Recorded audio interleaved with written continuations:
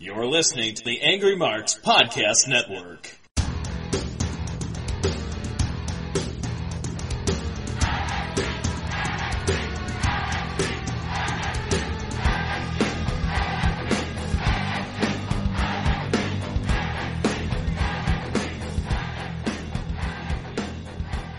Hey everybody, it's Rohan here for your NXT report for Wednesday, November 7th, 2018, NXT number 476.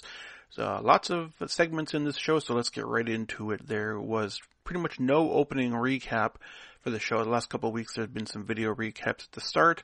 We get just the opening credits and straight to the ring for our first match. It's Heavy Machinery taking on the Forgotten Sons. The combination of Steve Cutler and Wesley Blake. Cutler is still wearing the protective mask due to the broken nose. Cutler and Tucker start out. Tucker with a quick go behind. Forgotten Sons with some quick tags, working over Tucker's left arm. Tucker hits a cross body on both Forgotten Sons.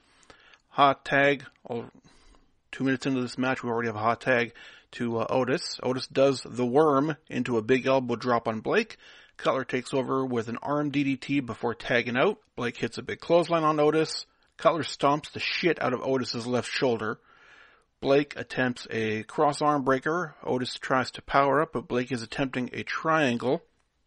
Just a word of advice. When pro wrestlers are trying to do fake MMA submissions, it just looks shitty. This triangle looked like absolute garbage.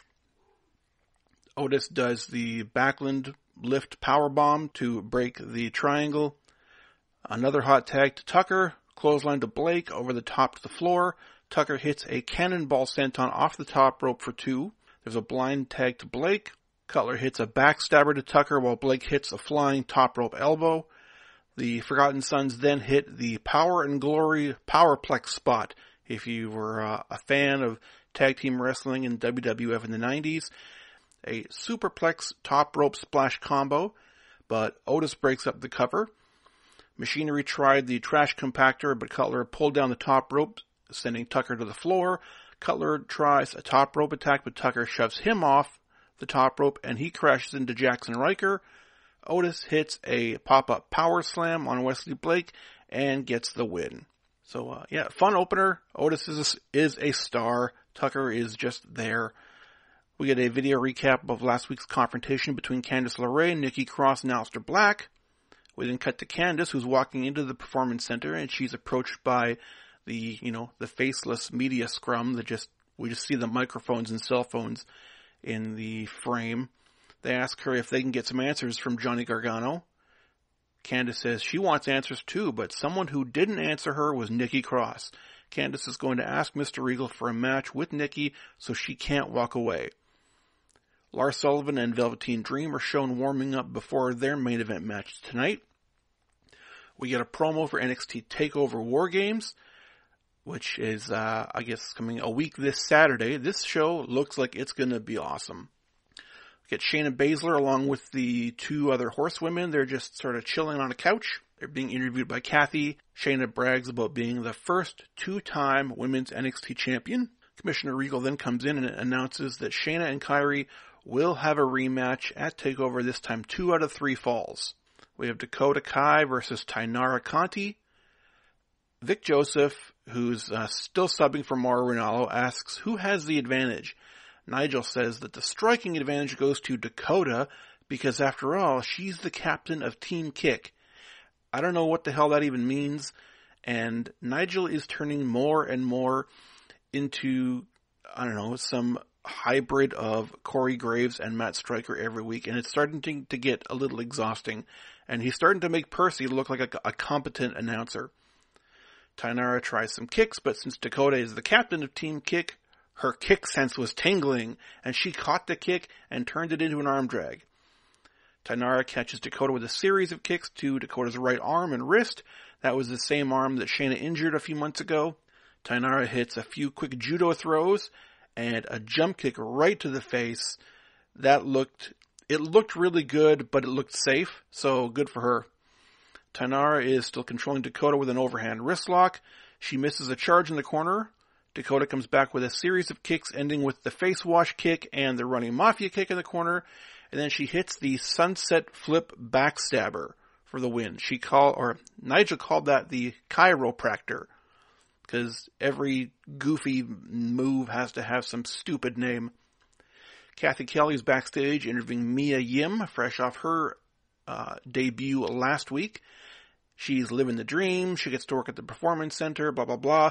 Bianca comes in. She says a bunch of words. She's undefeated. Maya says, I don't know what your problem is, but the EST hasn't beat the HBIC, the head baddie in charge. That's fucking stupid. Bianca laughs at this ridiculous catchphrase, rightfully so, and she leaves. NXT has received an exclusive video from Johnny Gargano, and I guess that's going to explain why he attacked Aleister Black. We get a video recap of Matt Riddle's debut from last week. We then cut to Team Bro of Matt Riddle and Keith Lee. They're just bebopping down the hallway. They're marking out for each other, and they're putting each other over when they see Cassius Ohno just sitting on a box. And Ohno says, oh, so this is Regal's new toy. Well, new toys are great for breaking. And he walks off. Riddle and Lee just kind of blow him off, and they go back to saying each other's catchphrases. They're such a tremendous, goofy team. I need to see these two guys team up, and let's have just like nothing but Keith Lee and Matt Riddle matches next week. We get a video timeline of the creation of the Undisputed Era. They go into the first NXT War Games last year, the history of Roderick Strong joining, and finally last week's street fight and the announcement of this year's War Games. And I know last week I said that I hope that they learn from last year and they put a roof on War Games so it resembles the original. But after seeing who's in this match, particularly Ricochet, I think they're going to leave the top off the cage just so they can do some spots off the top. We get a selfie video, the exclusive Johnny Gargano explanation video. And he says, much like Aleister Black, Johnny Gargano said he has a path too. He's standing outside Full Sail at the spot of the attack. Oh, those many months ago.